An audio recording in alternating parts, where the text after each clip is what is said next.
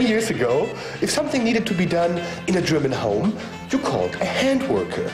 Nowadays, many people's motto seem to be do it yourself.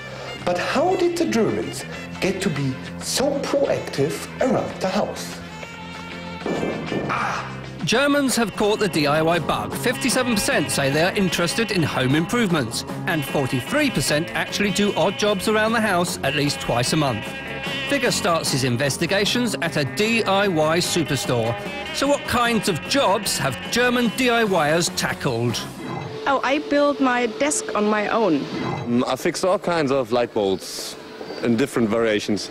To build a bed on my own. That's pretty impressive. The German Handyman Academy is a body that organises DIY seminars and competitions. Why are so many people taking things into their own hands?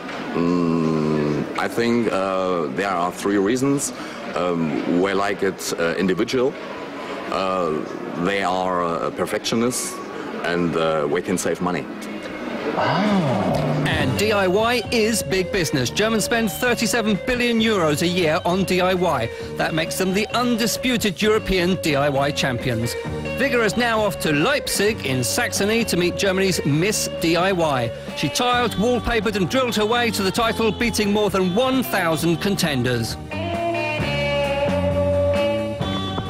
What would your life be like without do-it-yourself? I think it would be more boring, more expensive, and I would miss the opposite of my intellectual life. Sisters are doing it for themselves. You're regarded as a professional DIYer, but isn't that a bit of a contradiction? Yes and no. We don't have to follow the rules like the professional, and so the results are often a bit unique. All right. The final showdown takes place in Claudia's apartment. In order to become Germany's Miss DIY, you need to be pretty good at fixing things around the house. So I'm going to challenge Claudia for the title, and the first one to botch things up will be the loser. Okay, we will see.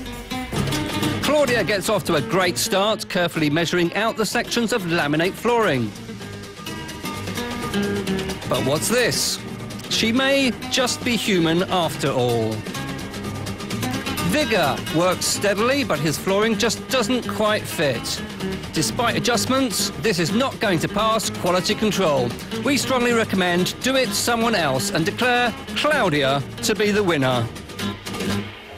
A defeated Wigge heads back to DIY land. Yeah, that was impressive, but I had expected more from the German home improvement amateurs. So it's time for the ultimate DIY test.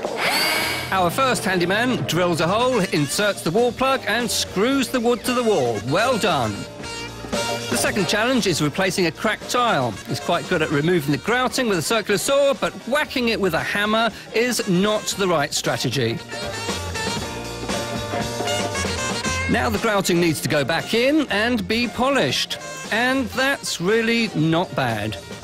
Finally, the next generation, and this young man is a whiz with the cordless drill, and even makes something that could almost be useful. So, German DIYers are willing to have a go, whether it makes any sense or not. Summing up, DIY is here in Germany to stay. It's a great way to save money and to get in touch with your creative side. But take care, there are an estimated 300,000 DIY accidents a year. The search goes on, the search for the truth about Germany.